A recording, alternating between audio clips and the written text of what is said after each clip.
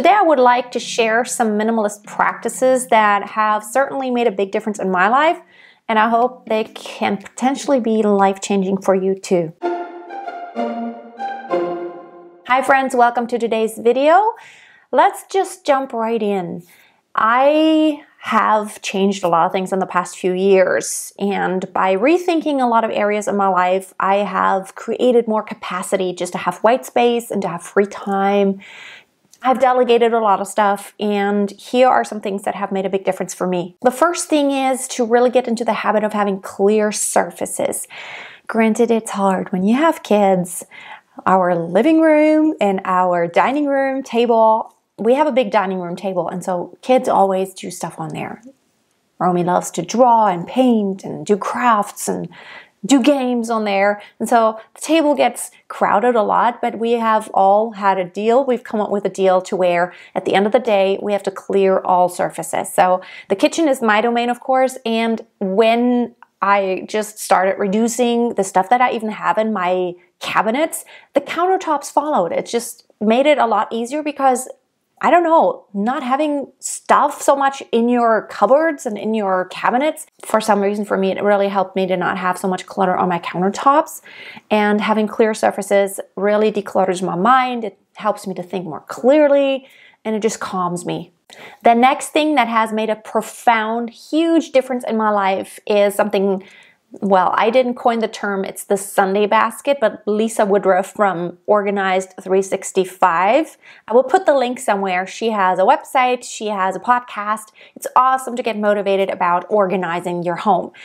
And the Sunday basket is a concept where, you basically just dump all your paperwork, anything that floats around, that comes in, you just dump it in, and then once a week you go through all of your papers, whether it's bills, something that needs to be taken action on, or something you need to keep for maybe a week or two for kids, or forms to sign, anything to take care of. I keep it in my Sunday basket, and every once in a while I just go through it and sort it out if it needs to be filed away, or if it needs to be sent somewhere, or if it can be tossed. The next thing that is more of a concept of and a lifestyle is frugal living. Really getting more in the mindset of needing less and just taking care of the things I already have so I don't have to buy new ones or new stuff, new versions of whatever I have, has gotten me into this mindset of frugal living. And it's really funny because when I had less money, I spent a lot more, and now I actually make more money, but I also need a lot less, which of course then helps me to save more,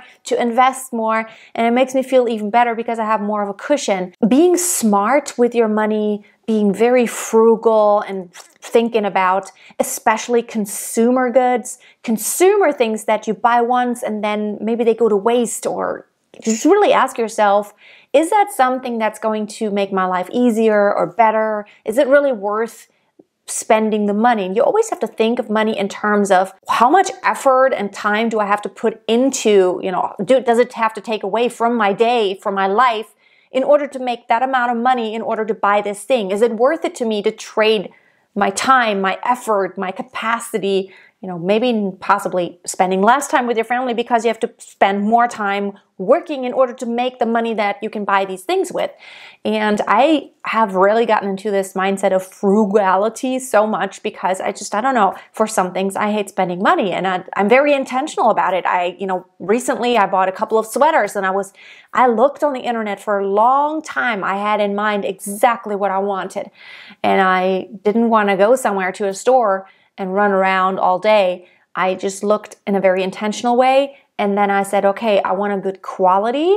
I want something that's exactly what I want and exactly what I need right now. No more, no less. And this is how much money I want to spend on it. I want it to be good quality, but I also don't want it to be a ripoff. So I wouldn't spend $100 for a sweater ever in my life. Really, frugal living has made a huge difference in my life. The next thing that has really changed my mind capacity is just switching more to a capsule wardrobe, reducing the clothes I have and thinking more minimalist, just having basic pieces, just a few colors that I appreciate a lot. I like whites, I like blacks, I like grays, and I like just a couple of colors thrown in, a little bit of pink, a little bit of blue. and that's all I need. It does make me happy at this point. I may change my colors at one time, but I think I will never go away from that principle of just having basics. Everything goes with everything, and it's, you know, it's not in fashion or out of fashion ever, because it's never in fashion or out of fashion ever, because it never goes out of style. It's just very timeless style. And I love looking at my wardrobe and just seeing a few pieces. It makes it very easy to decide. I always wear pretty much leggings and some kind of top. If I go outside, I have a pair of jeans. That's pretty much all I wear. When I go outside, I have, you know, I'm a performing artist also. I do have a separate wardrobe that is just for that, but I don't have to think a lot. I recently decluttered that too, so I don't have a lot of stuff anymore. So when I open up and I see everything spaced, I don't have to dig through stuff to find something, and it makes decisions very easy. Okay, the next thing is my purse. I have really switch to a very minimal purse. I don't carry a lot of stuff with me anymore. If I go for more than a couple hours out of the house, I actually take more than my purse. I actually take a basket where I take something to drink, maybe a couple snacks, some nuts. If I go for longer trips, driving on a road trip or something where maybe we visit my family who lives, you know, a few hours away from here, I actually take a basket and I put a bunch of stuff in there, snacks and whatever I need on the way. But as far as my purse goes, I really need my purse to go buy groceries and shop for whatever I need out there. And so I just basically have my wallet and one little thing where I have all my cards in if I need them, and my phone. It's really all I carry, and I've made a video recently that I will link here about my purse tour and my wallet tour, very minimal. This also helps you to never have to really sort anything out in your purse because you don't put a lot in. You don't take a lot. So the next two things are really more of a mindset thing, not that actually have a lot of applications on practical things. The first thing is being much more intentional with my time and money. I really think about, what am I going to spend my time on? I say no to almost everything, and I say no to almost everything commitment-wise or spending money-wise. I'm very intentional. For example, buying stuff. If I want something, you can make wish lists. For example, if you buy stuff on Amazon, you can make a wish list or like a shopping list. And I never buy on impulse unless it's something that I run out of, like some herbs that I actually need that I can't get anywhere else. But everything else, I really put it on a wish list and I leave it there for a few days or weeks depending on how expensive the item is. So if I want anything, like when it comes to camera gear, a new lens or something, or for my music studio, there's a lot you could potentially get. And so it's very dangerous because you can spend a lot of money within a short amount of time. And, you know, I don't have a bad income, but I have put on autopilot my finances to where a lot of my money, I don't ever see it. It goes directly into my savings, into my daughter's savings. And, you know, I pay my team members, and then I don't really have a lot to live on because I don't need a lot to live on. And I'd rather live on less and then just save a lot. But instead of just buying on impulse, I put things on a list and I wait it out. And after a while, sometimes I realize, well, that was kind of a shiny object syndrome. I thought I needed it so badly, but I could totally do without it. And I do the same with time commitments. Sometimes there are things I want to do. I get inspired. And so, you know, I wait it out a little bit. And I ask myself, do I really want anything else that takes up my schedule?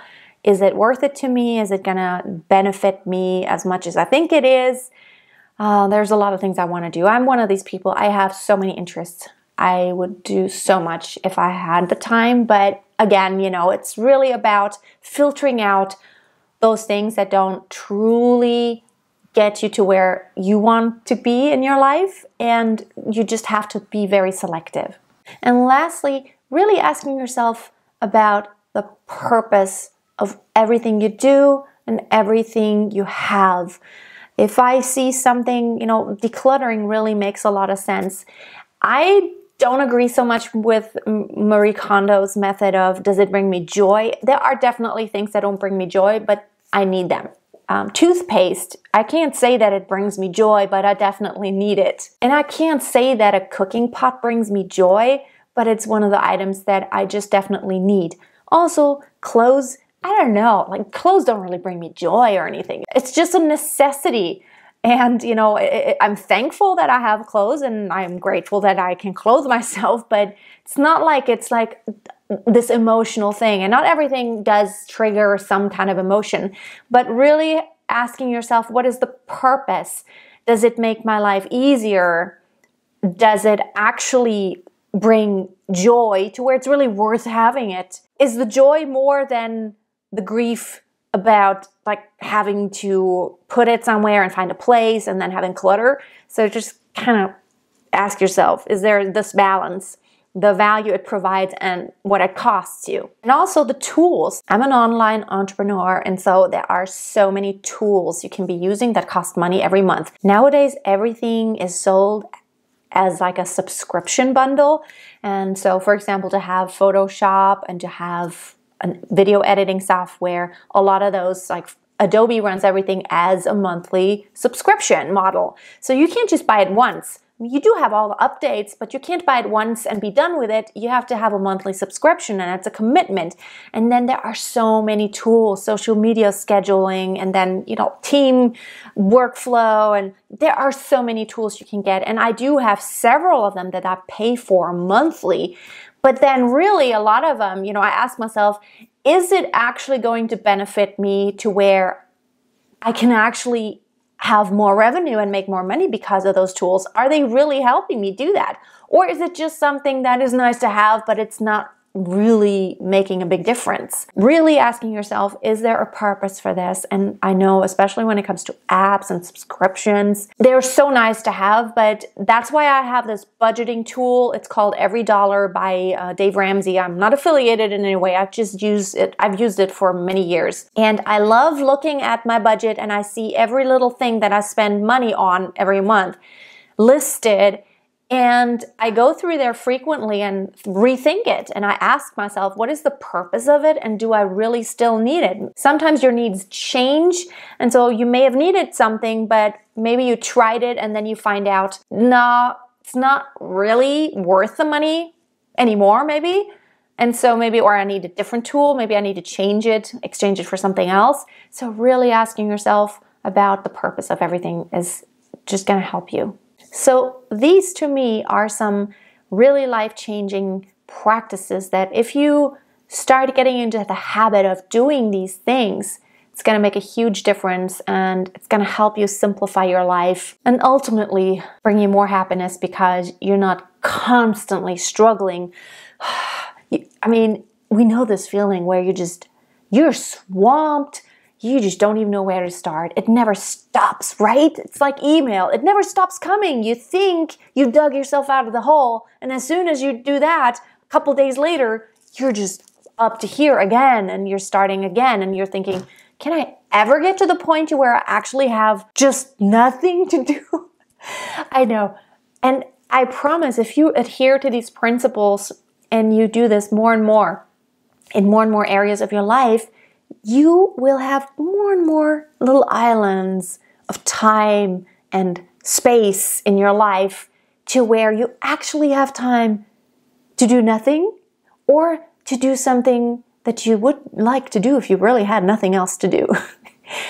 Let's face it, doing nothing doesn't really exist. So even if you just lay down, that's something you do, but I'm just talking about nothing scheduled. Get off the schedule to where every single minute of your life is taken up. Thank you so much for listening and for watching today. If you liked the video, give it a thumbs up. And if you have not subscribed yet, consider subscribing for more videos about minimalism, simple lifestyle, decluttering your life, and just having more capacity. Thank you for watching. Have a wonderful week. And until next time, keep it simple.